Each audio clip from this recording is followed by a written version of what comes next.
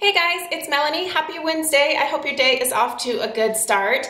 So today's video is a little bit of a two-parter. The first part, I'm gonna let you guys in on how my gray hair journey is coming along, because believe it or not, my hair has actually not fully transitioned yet, and I'll show you what I mean here in a minute. But I'm also going to be sharing some product suggestions for my personal favorite leave-in products for my naturally gray hair. That being said, I think that the products that I'm going to be showing you guys today are really going to be perfect for any hair color, to be totally honest. I am a big believer in, if you are going to let your hair grow out to its natural color, that you do everything you can to make sure that the hair is protected, especially when you're styling it.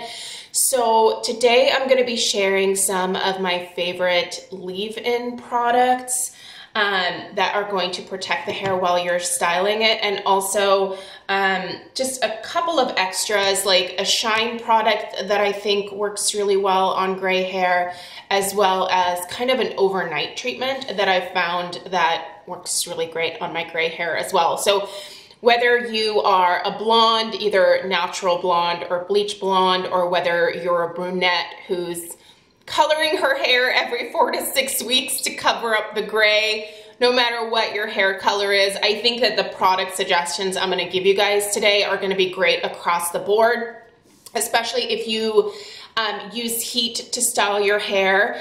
The only heat that I honestly use on a daily basis is to blow dry my hair, and I didn't even do that today. So today you guys are getting a very natural makeup and hair look from me. I wanted to show you what my hair looked like when I just put some leave-in into it and didn't blow dry my hair. So that's what you guys are seeing today. So I like to do this typically on at least, I try to do it Saturday and Sunday, where I just don't blow dry my hair on those days to give it a little bit of a break. But if we do have an activity or somewhere that we're going, I'll blow dry my hair on the weekends. For the most part, I just stick to it during the week, however, and I find that blow drying my hair is helpful for me to get a more voluminous look to my hair. I am certainly a big fan of using mousse and volumizing sprays in my hair. Being someone that has very fine and thin hair, and having had that my entire life, I am envious of all the women with the gorgeous, like, big, huge, massive manes of hair. That's not something that I will ever experience in my life unless I go get a wig. My hair, I will say, I got pretty lucky with the texture of my gray hair, because it's the exact same texture of my formerly dishwater blonde hair, and that is, it's very fine, it's very thin and kind of silky. And in this light especially, I feel like right here you can tell that the dishwater blonde is still very much running through my gray hair. You can kind of see it right there. So I would say that the bulk of my hair has now transitioned to gray. I do notice that each year that goes by that more and more of the hair growing in is coming in gray, instead of being that like 50-50 gray and dishwater blonde combo. By the way, if you want to know how I initially transitioned to gray hair, I have several videos about that. I do have a gray hair things playlist, I call it, on my channel. You can find it on my main page. In that series, you see everything from product suggestions to help you care for your gray hair, to how to transition if you're interested, to what to do with your makeup or your eyebrows after you transition to gray, because some of that stuff does have to change. So check out that playlist. There might be some things that you're interested in there that might help you. But yeah, so my hair at this point, how long has it been since I've stopped coloring it? I want to say I stopped coloring at, was it 34 or 35? I think it was probably 35, and I'm 42 now. So this has been several years of me growing my hair out. It's not a fast process. I did initially have a stylist help me with just putting in some what we called gray highlights at the time. It was essentially bleaching my hair out in kind of a highlight pattern on the top so that as the gray was growing in, I wasn't tempted to try to make it blonde again, which is what I was doing for years, is trying to cover up those grays, right? Which is what most people tend to want to do with them. But I decided in my mid-30s that I was done coloring my hair. It just wasn't something that I was gonna do anymore. It got to be really expensive. It was time consuming. Obviously, you know, there is waste that is created when you color your hair, and as frivolous as I am with a lot of my skincare, makeup, hair care, and stuff like that, I do try to be mindful of the fact that if there's anything that I can do that I can cut back on to potentially help the environment in some kind of way, I'm very like adamant about recycling and things like that. So all of my different containers, if they can be recycled after I'm done, I'm very conscious to do that. But, you know, coloring your hair does create waste, especially if you're doing it every 3 to 4 weeks, which is what I had to do because the amount of gray that was coming in was pretty substantial at the time. So I just finally got to a point where I was like, enough of this. I saw what the gray hair in my family looked like because my mom went gray very early. My Oma had beautiful white silver hair from the time that I can remember. I mean, I remember being very small in like the late 70s and early 80s, and my Oma had white hair at the time, and it just continued to get more white and beautiful. And so I'm not afraid of the gray hair. I realize a lot of women are. If you're not ready for this step, definitely, you know, wait until you're ready. But here's the thing, those of you that are on the journey right now, keep going with it. If this is something that you want to do, push through. I know it's hard when you're transitioning, but just keep going with it and don't care what people think. I think that's my biggest piece of advice is you're going to have a lot of people that are going to tell you that you look older, that it makes you look sickly, that it's just not pretty on you, gray hair isn't beautiful, you would look so much nicer if you just covered up those grays. You're gonna hear all sorts of stuff from people. Ignore them. There's this filter that I've just turned on, and I mean, I've had like women in in grocery stores tell me like, oh my gosh, you don't color your hair. Like you would look so much younger if you colored your hair. And I'm just like, why would you say that to someone? Why would you go out of your way to like insult someone when I'm clearly doing this on purpose, right? Like this isn't some accident where I just all of a sudden woke up one day and was like, whoa, my hair's gray. Totally on purpose, especially by the time that it gets to this length, right? So anyway, let me show you guys my transition here because I've got lots of different things going on in my hair. So my temples really are the most white part of my hair. This grew in very quickly, and instead of coming in as salt and pepper, it just immediately came in as like kind of a nice silvery white.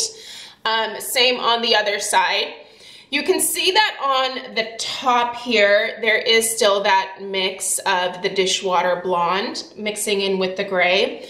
But let me turn around and show you guys the back. I sit on an exercise ball, so spare with me here. But, so I'm gonna lift my hair up and you guys can see that the back, like the underside here is still that, kind of dishwater blonde shade. It's like a very, very dark, dirty blonde. And that's my natural hair color. When I was younger, it was the same color as Stella's hair, which was like this really nice, pretty like honey blonde. When I see Stella's hair, sometimes I'm like, oh, I kind of miss that blonde. But then I'm like, no. I don't miss the maintenance of that, because by the time that I got to my 20s, the pretty blonde had turned more of like that dark dishwater shade of blonde, which, you know, not ideal. So you can definitely see it, like when I put my hair up, which I do a lot, you can see the blonde in the back. I don't really care. I've never gone to my hairdresser to have her like blend it in. I'm just gonna let it transition, and it is what it is, which has kind of always been my attitude about the gray hair growing in, is it is what it is, right? Like, this is what nature is intending for me right now, and I'm just going with the flow. And I would really encourage you to do the same thing. I'm always a huge proponent of telling people, like, just, if you want to do it, do it. If you don't, don't. If you don't like the texture of your gray hair, then probably not going to love it once it all grows in. It might be a little bit more wiry. Some of that may have to do with maybe changing up products, or maybe doing something like a Brazilian blowout may help smooth that out. I don't know. I obviously have this pencil straight, fine, thin hair, which is a nightmare for me because I can never have, you know, big, gorgeous hair that like holds a curl or even a wave. My hair will hold nothing. It immediately, like, I will use a curling iron, my hair still comes out straight out of a curling iron. Like, that is how straight my hair is. It won't do it. But you know, if you're ready for it, go for it. Don't let anyone tell you not to do it. But if you're not ready for it because you don't like the texture of your hair, or you just feel like it's gonna make you feel older, then don't do it. But don't let other people stop you from doing it. Like, just because someone says to you, oh, that doesn't look pretty on you, or, I mean, whatever they're gonna say, please don't let that be a deterrent, okay? All right, you guys, let's get into the product suggestions here. I have a bucket full, and these are all leave-in treatments that are fantastic for the following reasons. They are hydrating, they are detangling, moisturizing, which I guess could go with hydrating. They keep my hair from getting that flyaway, like, you know how sometimes fine hair, like, it can, I guess, catch a lot of static in the air and get like those flyaways that just kind of like hang out in the air over here. So this kind of takes away that staticky flyaway stuff that can happen to a fine, thinner hair type. These just leave my hair looking shiny, and most importantly, they all protect my hair from the heat very nicely. Now, I don't use high heat on my hair at all when I blow dry. I always just do the medium setting, but I do it on like the highest blowing option. I don't know how to word that. Basically, I use like the most air with like the medium amount of heat. There we go. But these are fantastic when I do it that way. Sometimes I will use the higher heat setting if I'm in a rush, but only for the first couple of minutes, and then I switch it over to the medium heat. So if you're someone who just blasts your hair on high heat and doesn't move the blow dryer around, think about doing that. Disperse that heat a little bit. Don't fry your hair. All right, let's get going. I'll put links for all of these down below. So all of the things that I mentioned are going to be characteristics of every single one of these. If there's any like extra special things to mention, I will do that. Okay, first off, the Lanza Healing Moisture Moi Moi Moisturizing Mist. This has a moisture retain complex in it. So this one really is probably one of the most hydrating leave-ins. This is the one that I actually used today. So you can see it's not weighing my hair down at all. This is all I have sprayed in my hair. By the way, I do take a hair vitamin, which has helped my hair grow significantly faster in the last 8-9 months. I'll link what it is down below. I swear by it. I will never be without it. It is the best hair supplement that I've ever taken. Anyway, this one here is fantastic. It also smells really good. I am going to talk about the smell of these products because that matters to me. I know for most people they prefer for things to be unscented. or to have a very light scent. I like scent in products. It's important to me. Anyway, this one smells really good. It's more of a, I think it's like a little bit of a floral.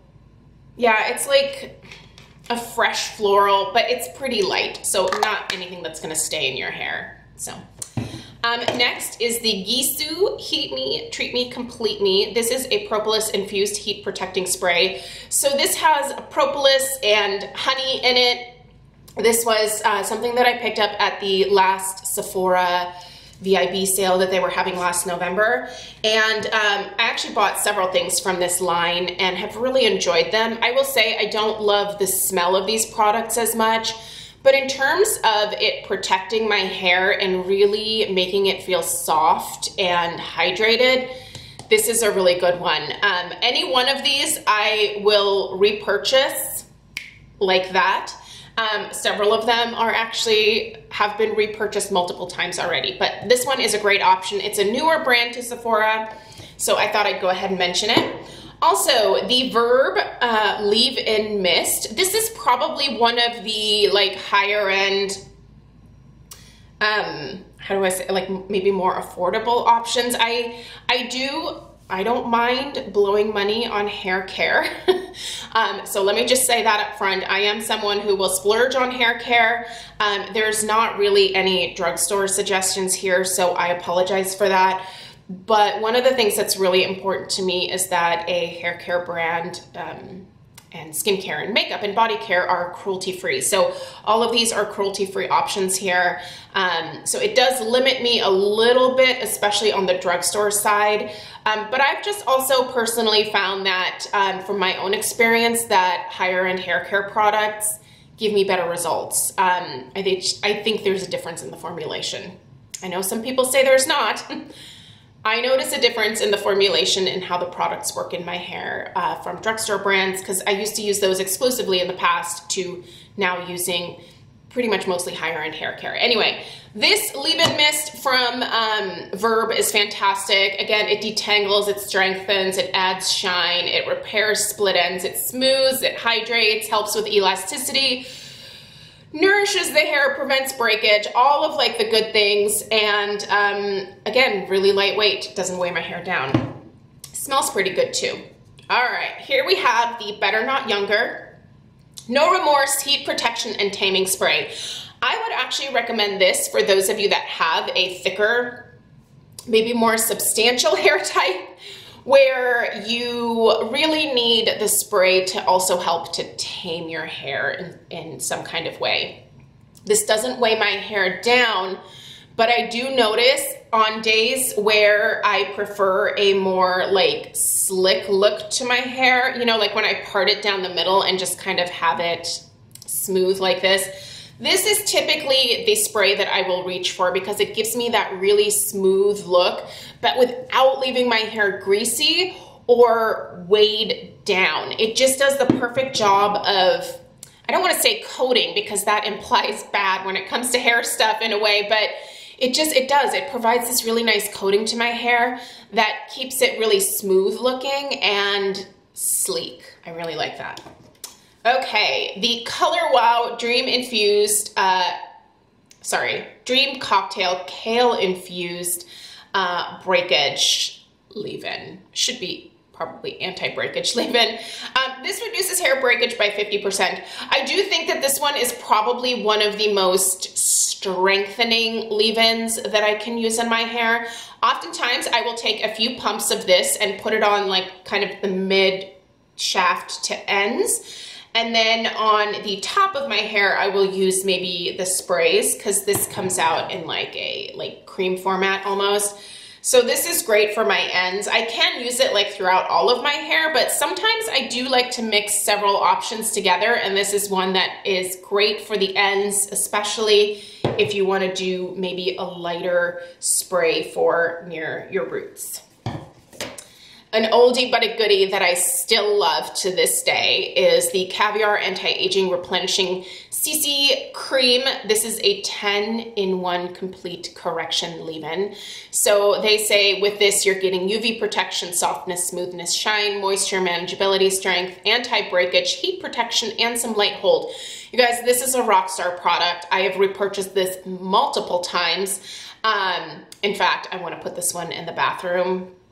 I think I'm going to be finished with this one in a few days. So this is the one that's going to pop into the bathroom. I'm trying to be careful about not putting too many things in the bathroom because then I have like selection overload. But this one here, hands down, for years, I think ever since it was released, I've been loyal to this product from Alterna. It smells really good, but it really does a good job of protecting my hair. And I think out of all of these, this one and then this next one I have repurchased the most often and most frequently, and that I think I'm the most loyal to. The Pureology 21 Essential Benefits Color Fanatic Multitasking Leave-In Spray. This is fabulous, you guys. Again, one of my favorites, really lightweight, but this protects my hair like no other. And this is actually one of the few Pureology products that I really like the smell of the product of. The Pureology Hydrate Shampoo and Conditioner is one of my favorites. It's been a go-to for a number of years, but I actually can't stand the smell of it, but I love the way it makes my hair feel. This, I love the way it makes my hair feel and look, and it also smells really good, so that's a bonus. Couple more Alterna products here. This one is when I feel like my hair needs a little bit more strength to it. I will use the Caviar Anti-Breakage Restructuring Bond Repair Leave-In Heat Protection Spray. This strengthens and protects the damaged hair, and it actually protects the hair up to 450 degrees Celsius. This one I cannot spray directly into my hair because it's more of like a stream. So I pump this into the palm of my hand and use it mostly on kind of the mid shaft to ends again, and then I will use a slightly lighter option, maybe something like this on my roots. I can use this throughout, but it really honestly for me works best on the ends. It's a little too heavy if I get it too close to my roots, but this really does strengthen the lower part of my hair and makes it look so shiny and healthy afterwards. And then an overnight option, an overnight treatment that I like to use that's also from Caviar, their anti-aging line from Alterna, is the Restructuring Bond Repair Leave-In Overnight Serum. So I will just put a little bit of this into, again, shaft to the ends, and then I do, because my hair is long enough now, I will put it in a braid, and then in the morning I will wash my hair, and oh man, when I wake up and I take my hair out of those braids, it is so soft and silky. I mean, it just feels like $1,000,000. In fact, I think I want to do this treatment tonight, so set that off to the side. And then the very last thing that I wanted to share is, obviously gray hair has trouble getting shiny. So this Kenra Platinum Silkening Mist, this is they call it a Brilliant Shine Spray. This is fabulous, you guys. You don't want to use too much if you have fine, thin hair like I do, but this might actually tame your grays. It does come in a like oil or like in a pump type product as well. I would say if you have thicker or coarser hair, I'll link that down below for you. But if you have fine, thin hair like me, this mist is really nice because you can just lightly mist it into the hair. Not only does it smell borderline addicting, but it really brings out the shine in my gray and makes it look so, so pretty. Also, if you deal with like new growth and flyaways, which I tend to get right about here, I'm getting a lot of new growth around my hairline, which is fantastic. It's a little frustrating because I always have hairs that go bink, bink, bink, you know, like all over the place, but this helps to tame them down if I really don't feel like looking at them.